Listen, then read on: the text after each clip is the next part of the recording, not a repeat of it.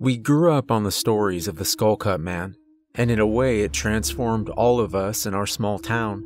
Like how a family will pass on a certain feature, a beakish nose or a brightly colored eye. The Skullcut Man was our collective inheritance.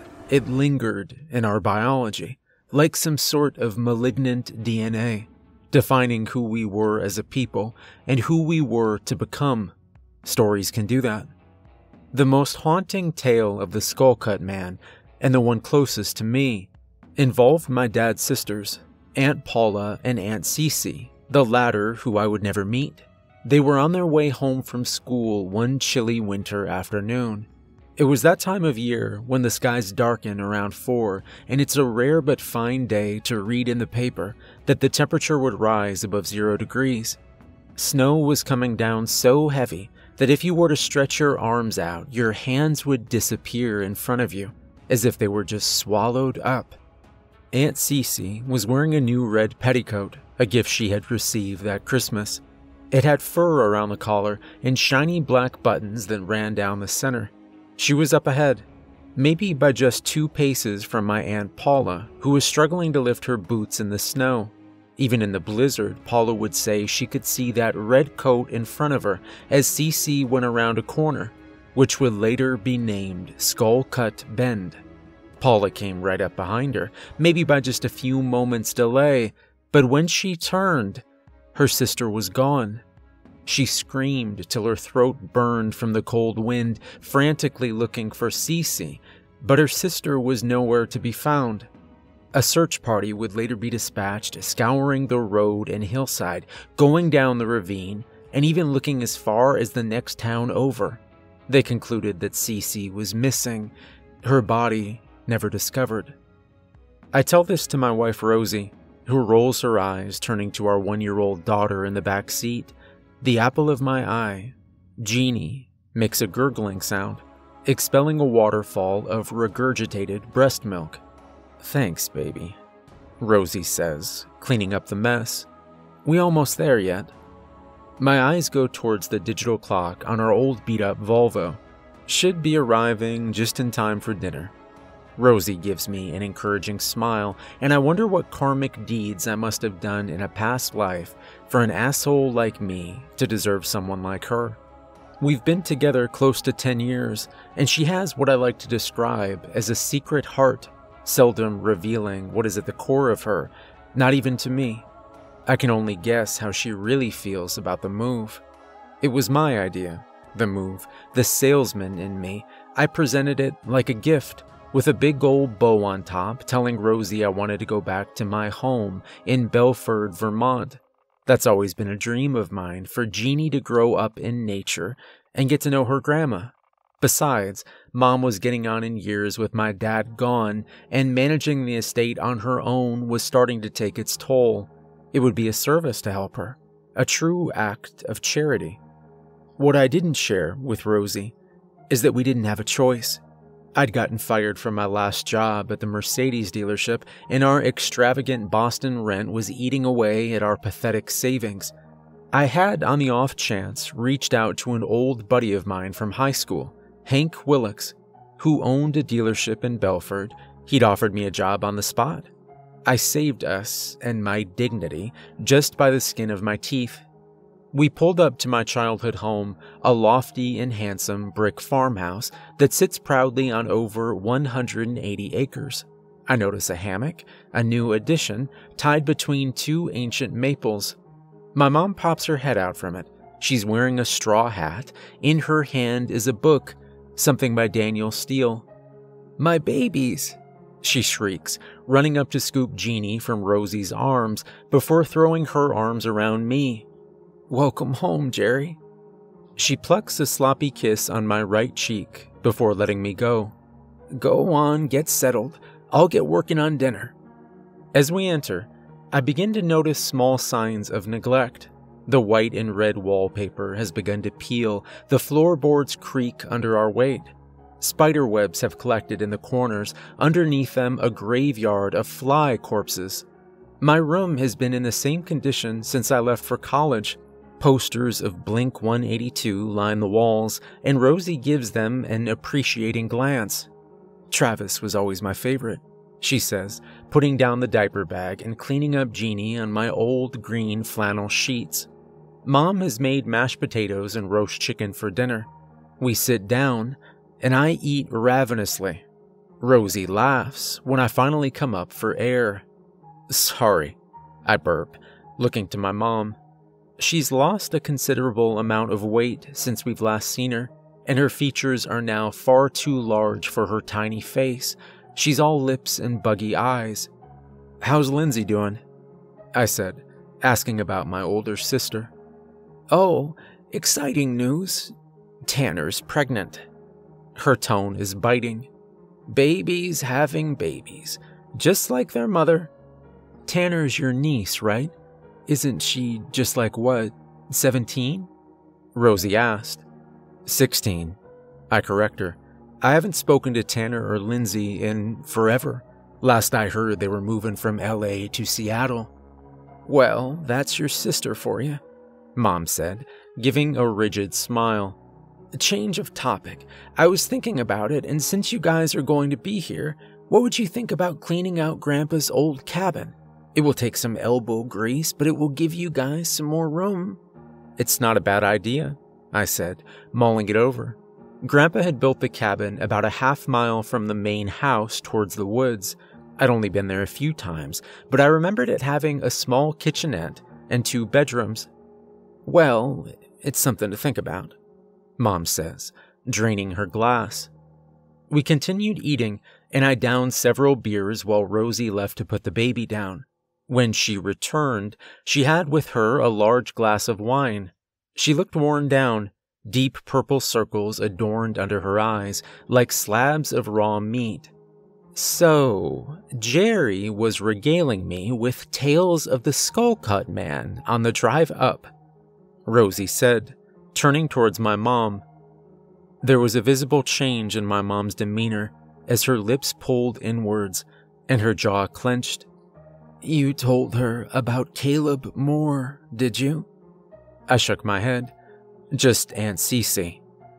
Oh, who's Caleb Moore? Rosie said, her cheeks reddening like 2 blossoming roses.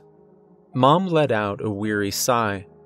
I used to have a good friend from school, Sylvia Moore. She actually stayed with your father and I for a bit, out in Grandpa's cabin, when her marriage began to sour. This was years ago, before Lindsay and Jerry were born. Anyway, Sylvia had the sweetest little boy, a real cherub, named Caleb. He couldn't have been any more than 4 years old when he and his babysitter, Mildred Sweets, went hiking one day. Someone would later say they saw them walking out towards Skullcut Bend. I'll never forget that call.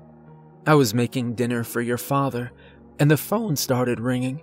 It was Sylvia, totally hysterical. Mildred and Caleb never came home. Mildred was an experienced hiker. She used to lead excursions with tourists in the summer, so she knew her way around the area. For a while, they thought maybe she kidnapped Caleb. But then they found that poor girl's body down in the ravine. My brother used to work as a volunteer firefighter and told me that every bone in her body was broken and contorted. She had deep lesions along her forehead, penetrating her skull. Thus the name Skullcut Man was born, I said, sipping my beer. Did they ever find the kid, Caleb? Rosie asked, hanging onto my mom's every word. Mom shook her head. They never found him. Gone without a trace. Poor Sylvia took her life not long afterwards. The town wasn't sure what to make of it. To this day, I won't go out towards Skullcut Bend, even though it's the easiest route to walk to town. They say that sometimes, if you go to Skullcut Bend, you can see the Skullcut Man lurking by the side of the road, I said, locking eyes with Rosie. He'll just sit there, just waiting and looking for just one more skull to crack. I bring up my hands, pausing, before lunging towards her. Rosie lets out a small gasp, spilling her wine onto the table. "Cheese and crackers, Jerry," she said, bringing her hand to her heart. In bed that night, Rosie turned towards me. "You don't actually believe that stuff about the Skullcut Man, do you?"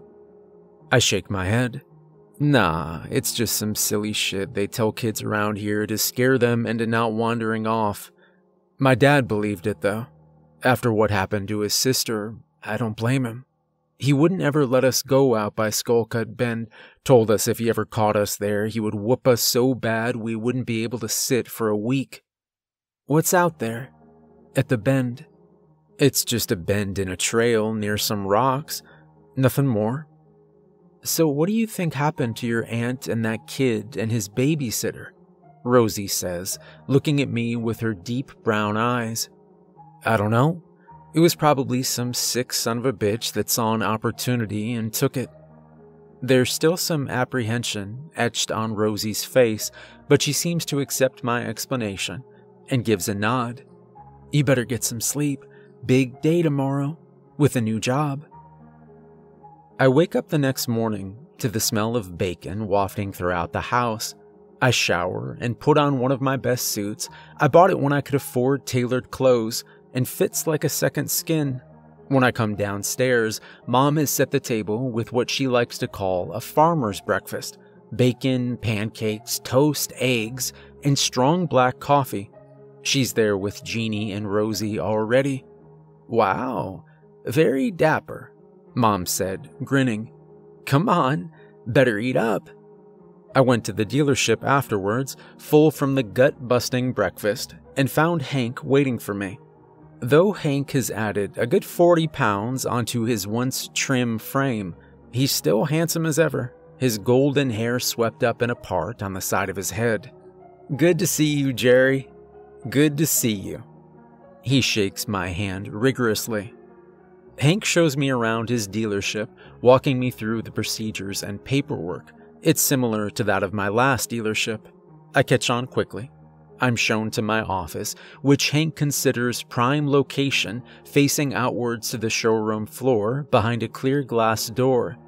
"I'm expecting big things from you, Jerry," Hank said as he sat down on the corner of my desk. "Closers get the big bucks here." Someone walks by, diverting his attention, a gangly fellow with an ill-fitting shirt, slightly hunched over. "You remember that creep from school?" Hank said in a whisper. "Jamie Colcutt." I let out a low whistle. "Yeah, the years have not been kind, huh? Does he work here?" Jamie had been in the same grade as Hank and I, but was always a loner in our school, keeping to himself. His family were considered white trash by definition, living in the Belford trailer park, just on the outskirts of town. Hank smirked. "He's been working as a junior associate for the last 7 years. Told him he needs to make a monumental sale to get promoted. I'm still waiting." It was an uneventful first day. A few people trickled in and out. I went with one couple on a test drive, but they needed some more time to think about it. Hank was sympathetic. "You're just getting started, Jerry. Don't worry."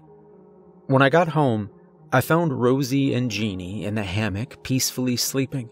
Not wanting to disturb them, I went out towards Grandpa's old cabin. The construction of the building was sound, made by someone skilled in woodworking, with thick trucks interlocking at the sides.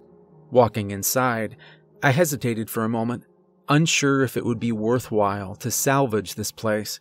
Thick gossamer-like webs shroud over every surface. The floors are covered in a black, sticky gunk, and there's a rancid smell that permeates the space. I spend the next few hours cleaning, watching as homeless spiders scurry away. On a faded couch, there is a cardboard box labeled Grandpa Henry's Things. Curious, I pry open the lid to find piles of papers, yellowed with age, curled at the edges. Something catches my eye, and I dig deep, retrieving a notebook. On the back is the image that drew my attention. It looks like the figure of a man filled in completely with black marker, except for 2 slots in the face that look like eyes. The arms hang down past the legs, its fingers stretching downwards, serrated like jagged knives. Looking at it makes me shudder. I opened the book and began reading, the first entry marked as July 8th, 1931. I am a sly thing. Jeremiah, whose parcel lies next to mine, brought up selling his land to Marcy Colebrook, who passed this information promptly on to me. I go over to Jeremiah's the next day, knocking twice on the door. He answers, and what do I say? Jeremiah, how glad I am that I found you. We were getting our land inspected and found that our property lies on the fault lines. I go on, putting on quite a performance if I do say so myself. Woe is me. The land is spoiled, will go next to nothing, but I'm going to try to sell it quickly and as cheaply as I can. Well, what does that greaseball do? He lists his property for $2,000 less than half of what it's worth the next day. And what do? I get my brother-in-law, Lucas, to buy it up, and then I buy it from him. That stupid scallywag Jeremiah. Jerry, you in there? Rosie's voice comes from the door. Dinner's ready. Your mom told me to get you. Be right there, I yell out. I take one last look at the strange creature on the back and slip Grandpa Henry's diary back into the box. As I walk out of Grandpa's cabin, I feel a warm breeze brush against my face. I take a look around, thinking it might be Rosie, but I'm on my own, and the hair on my neck stands up as goosebumps run down my arms. I'm walking towards the main house when I turn around. There on the side of the cabin, in the shadows, is something moving. The black moves outwards, expanding like fingers.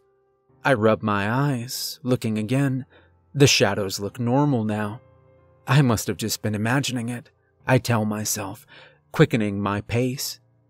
In bed that night, with Rosie and Jeannie sleeping beside me, I find my brain awake, unrelenting to sleep. There's a storm coming in, some type of hurricane that has hit the coast, with North Carolina and Florida getting the brunt of it. Still, even in Vermont, the ramifications can be felt. I can hear the wind hollowing, the raindrops splattering against the house.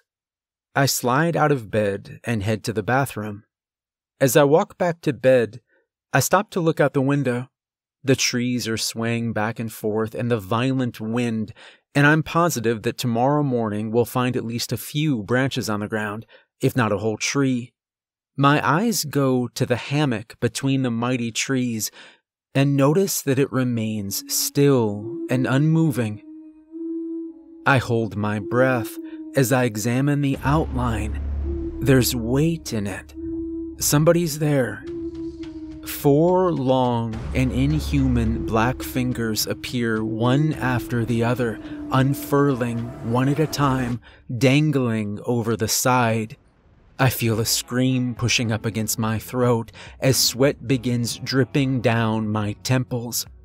Then, the power goes out, and I am left in blackness. The backup generator kicked on, and as light flooded the house, I was left standing, paralyzed, looking out the window. The hammock was now whipping about in the wind, whatever I had seen inside it. Now gone. I let out a trembling exhale before going back to bed. The next week passed by without incident. Work was becoming increasingly stressful. I still had yet to make a sale at the dealership and could tell Hank's patience was starting to wear thin. I relished my time with Jeannie and Rosie, who seemed both to tolerate their new lives in Belford. One morning, Rosie asked if she could take the car for the day to bring Jeannie to the beach, and I reluctantly agreed. She could give me a ride into work, but I'd have to walk home, a trek that would take around 30 minutes. That afternoon, when I was coming back, I came upon a fork in the road and knew I would have to make the choice to go along Skullcut Bend or take the longer route, which would add another 20 minutes. Opting for the shorter way, I hiked uphill, my calves burning, as I could see the infamous bend in the distance. As I came closer, I had to squint my eyes. There was something on rocks up ahead. It was a red coat, flattened against the rocks. My heart dropped into my stomach, my mind going back to the story of my Aunt Cece wearing the red petticoat when she disappeared. The crimson fabric was blowing, rippling in the wind, as if beckoning me over. It was perched on top of the rock face, and I had to climb up 3 or 4 stones to get to the top, propelling myself upwards. I was eye level with the jacket, and holding on with one hand, I extended the other, touching the clothing as if to make sure it was real. As I did this, something caught my eye. 4 long, black, jagged fingers, the same ones I'd seen in the hammock, came over the edge and caressed my knuckles.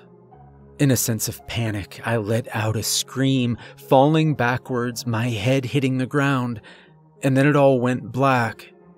When I awoke, my eyes fluttered open. It took me a moment to orient myself. The sky had darkened now, little pinpoints of stars sparkling in the sky. I sat up, looking again towards the rock. The jacket was gone. Struggling to stand, my head pounding, I got up and continued walking. I set my mind to rationalizing what I was seeing. Could it be the Skullcut Man? No. I shook my head. I was imagining this. I had to be. Emerging from the woods, I could see my house. All the lights were turned on, and a wave of relief flushed over me. I was almost home. Making my way to the front porch, I kicked off my boots and opened the front door to be greeted by the delicious smells of dinner, fresh from the oven. My mouth began to water. I entered the kitchen and could see my mom, Rosie, and Jeannie sitting at the table, their heads turned, all smiles as I walked in.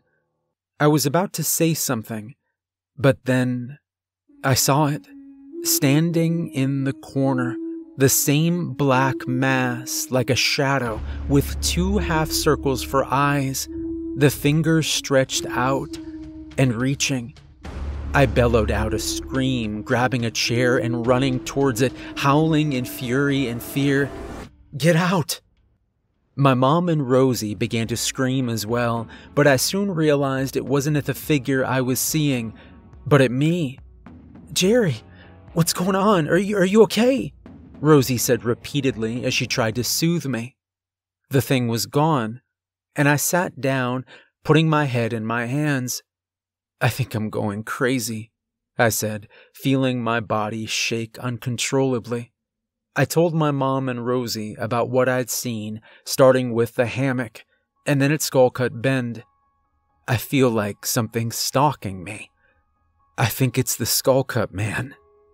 "You're just tired, Jerry. We're all tired, and we've been talking about this Skullcut thing too much. It doesn't exist," Rosie said, stroking my head.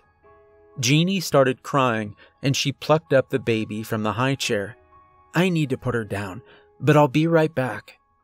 My mom watched her go before sitting down beside me. "I never told you this before, on account of I didn't think it was real, but your father thought that the Skullcut Man was following him too at one point." "What?" I said, turning towards her. She bobs her head up and down. "It happened a little bit before that little boy Caleb disappeared. He could see some black shadow sneaking around.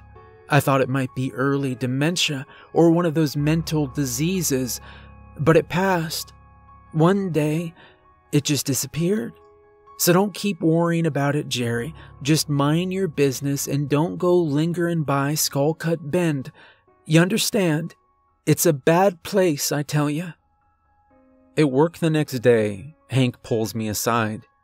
"Hey, Jerry, I gotta head out for a few hours. It's usually pretty slow this time of day, but you're in charge till I get back." "Sure thing, boss man," I said, patting him on the shoulder. It's just Jamie Colcutt and me in the dealership. He hasn't said much to me since I started, besides the usual small talk. He's been placed firmly at the bottom of the hierarchy here by Hank, who takes every opportunity he can to further demoralize. Jamie gives me a smile, and I wave back. 4 gentlemen enter the building, and Jamie looks at me. "Go for it," I say with a smile, and he jumps up, appearing to introduce himself. I watch from the corner of my eye as Jamie takes the men on a test drive, explaining all the features of the vehicles, a big grin plastered on his face as he does so. 2 hours later, he approaches my desk, giddy with excitement. "Jerry, you'll never guess what." He continues talking before I have a chance to answer. "They want to buy 4 Santa Fe's right now. Say they got a job to do and need 4 vehicles, 1 for each person. They're willing to pay full price up front." I feel a creeping sensation of envy fill the pit of my stomach. "Well, that's great, Jamie. Really great. Good job." "Hank is gonna have to promote me now," Jamie says, his eyes lighting up. "I can't approve the sale, as I'm just a junior associate. Would you be able to put it through for me?" I hesitate for a moment, regaining my composure. "Sure, Jamie. Bring them to my office, and I'll settle them up." "Thanks, Jerry," Jamie says, that same goofy smile on his face. He sprints over to the 4 men, leading them towards me. I shake their hands, leading them inside. We go over the paperwork together, and I move quickly through the closing, handing over the title transfers and 4 sets of keys as they take the cars directly off the lot. "I can't wait for Hank to get back. He's not going to believe this," Jamie says, almost vibrating with joy. He heads back to his desk, which is not in prime location, still facing the showroom, but tucked in back. Towards the end of the day, I see Hank's car pull into the lot, and turning to Jamie, he wiggles his eyebrows in anticipation. I look towards my computer. Hank saunters inside and moves to his desk, gathering the paperwork I had put there a few hours earlier for the sale of 4 brand spankin' new cars. He picks it up, reviewing the documents before exiting his office. I can see Jamie, his ass slightly risen from his seat, waiting for Hank to come over for that inevitable handshake. Hank turns, coming towards my office, and I avoid eye contact with Jamie as Hank stretches out his hand. "You son of a bitch! 4 new Santa Fe models. Hell yeah, Jerry. Well done." "Thank you," I say, cupping his hand. "I appreciate your faith in me." "One hell of a commission check coming your way too, boy. Come on, let's go grab a beer across the street." Hank takes my bag as we walk out. "Beer is for closers," he yells towards Jamie.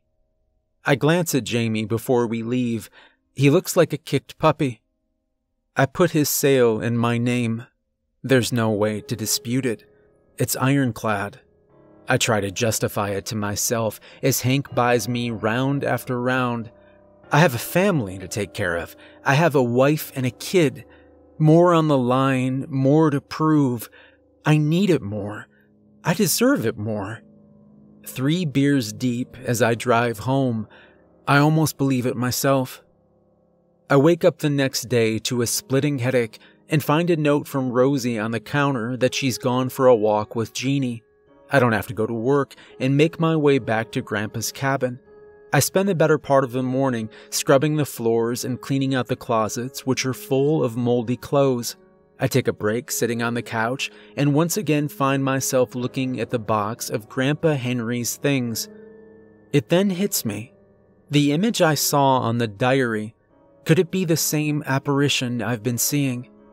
I dig out the notebook, rummaging through the entries, mostly ramblings from Grandpa Henry about this neighbor or that person in town. He writes about Jeremiah, his old neighbor, heckling him for tricking him about the land. Then I read something that makes my blood run cold. I feel something following me, some shadow that I find in strange places. I wake up with it sitting at the foot of my bed or following me around the farm. It moves quickly, so much so that when I try to draw its image, it vanishes. I have done my best on the back of this book. I turn it over, again looking at the drawing, and gulp. I read on. Today I was walking towards town, and coming towards me in the bend, I could see Jeremiah Skullcut. I knew he was still cross about his land, but he called me over. Jeremiah looks at me and says what I did is wrong, that I must do right by him. I laugh in his face, but he continues looking firmly at me. Until you do right by me, I curse your blood, and for every generation you will feel my wrath. I will steal your greatest joy till there is none of your line left. You will feel the curse of the name Jeremiah Skullcut. The Skullcut Man curses you. As I read this, I feel nauseous and have to sit down. The Skullcut Man. The Skullcut Man. That's where it came from. I whisper out loud, and the door to Grandpa's cabin slams shut, jolting me upright. As night settles in, and there's no trace of Rosie or Jeannie, a pit forms in my stomach. I can hear my mom calling the police, but I know that there is no hope. I go outside, pressing forward towards Skullcut Bend, my world in tatters. I feel like I can hardly breathe. When I get to the rocks, I slide down to the base. Take me, I plead. Please take me, but not them. I feel tears sliding down my face as I say the words, and I silently begin to cry. I can feel hot air against my neck, and my body tenses up, knowing that the Skullcut Man is near. Then I hear it. It's just a few words. I already stole your father's joy. Your generation. Then it's gone. Jeannie was never found, but Rosie's corpse was found a week later in the ravine, just as Mildred Sweet's was. I had to identify the body at the morgue. She was almost unrecognizable. My beloved Rosie. Her hands and body were bent and broken. Scars ran alongside her head, into her skull. Mom tells me I broke down, hysterical, when they showed her to me. I don't remember. Sometimes I think about what if I hadn't screwed over Jamie Skullcut that day. Would the curse have been lifted? Could I have saved my baby? It's too painful to even consider. I wonder about what the Skullcut Man said, how he already stole my generation. Could he mean Caleb more? Is it possible my dad conceived a son with my mother's friend Sylvia? And if so, was that how Lindsay and I escaped the Skullcut Man's vengeance? Of none of this, I can be sure. I've come to believe that the Skullcut Man will continue to haunt our family. It took Grandpa's daughter, Cece, and my daughter, my dear Jeannie. It's part of us now, our fates intertwined. Until we do right by the Skullcut clan, it will forever be our shadow. That's why I'm reaching out to you now, Tanner. I've written everything down that I can remember, everything that was told to me. Mom has told me, you're with a child, a new generation for the Skullcut Man to steal.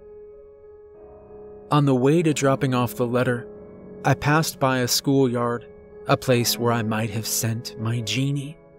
There are kids playing in the background, and I could hear them singing. Skullcut Man, run if you can. Skullcut Man, splits your head, now you're dead. Skullcut Man, black as night, full of spite. Skullcut Man, eats your soul. Skullcut Man, because you didn't. pay the toll.